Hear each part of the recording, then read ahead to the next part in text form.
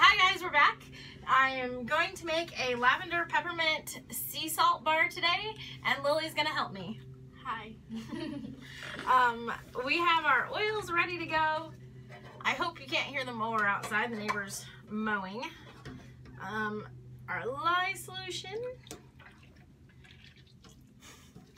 We are soaping warm today. Okay, give that a tiny blend, don't go very long.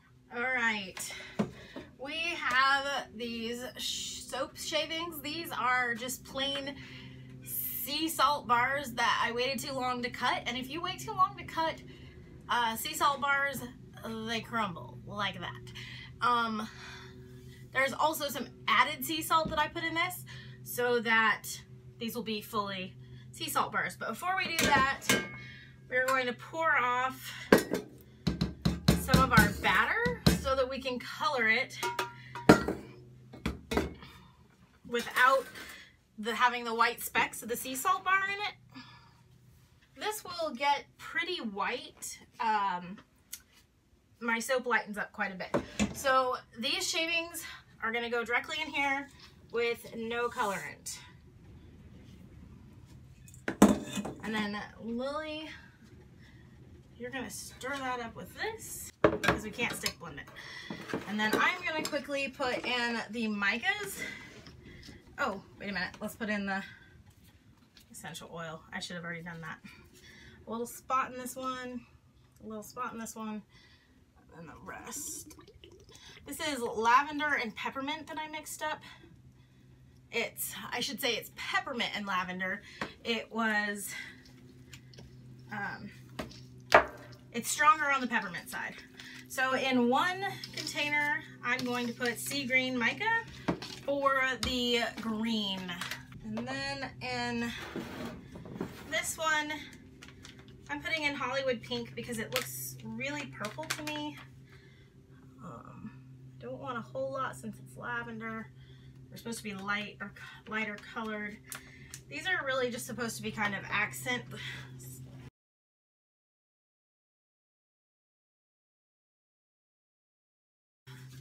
And then for giggles, we are just going to do an in the pot swirl, which I just want it to give a little bit of contrasting color. Just hold it kind of high and just pour it.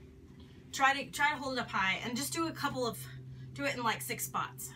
Go a little as high as you can get it without dumping it on your head or outside of the pot anywhere. Whoa, it's blobby. Go high so it goes all over. And then we won't scrape these containers. We'll use that for tops if we can.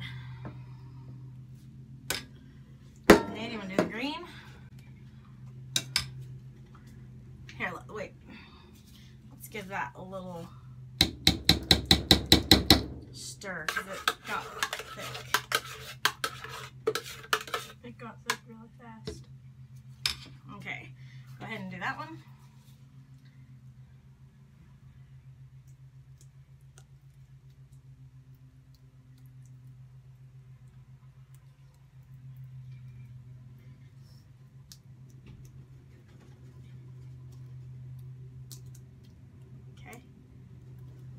Good. We're gonna give it 2 stirs, I guess. All right, here we go.